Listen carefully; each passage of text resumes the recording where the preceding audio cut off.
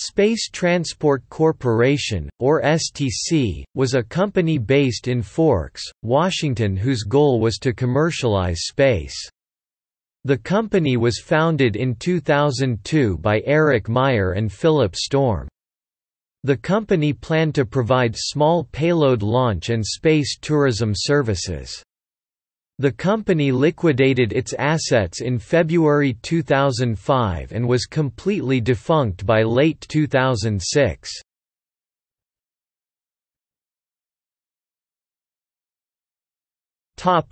STC vehicles.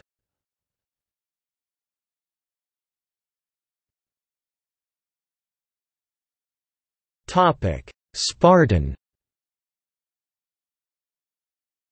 The Spartan 3-stage rocket was a vehicle intended to carry payloads of 1 to 5 kg into suborbit. The rocket was tested to 80 km, and commercial launches were planned for 2005.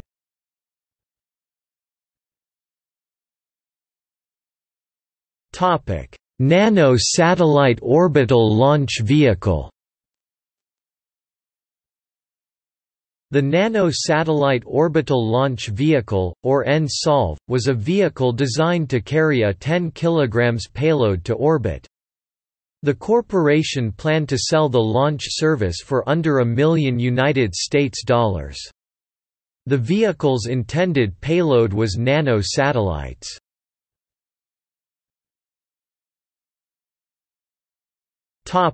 Rubicon I.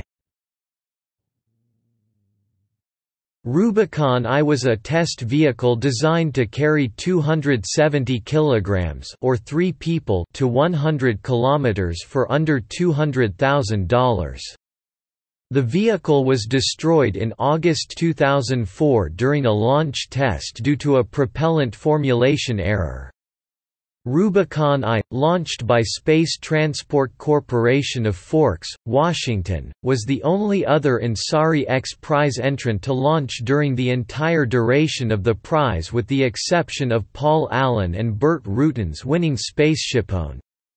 ABC Nightline featured both the Rubicon I developers and SpaceShipOne's winning team in its 2004 presentation of the Ansari X Prize.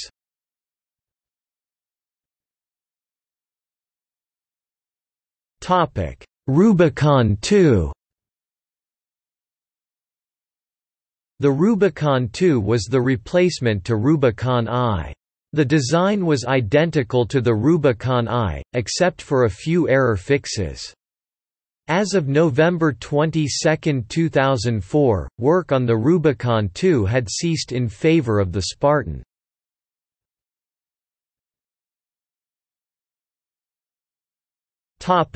See also: List of private spaceflight companies, a compiled list of private spaceflight companies. Ansari X Prize. Ansari X Prize Space Fellowship, hosts the official Masten Space Systems Forum.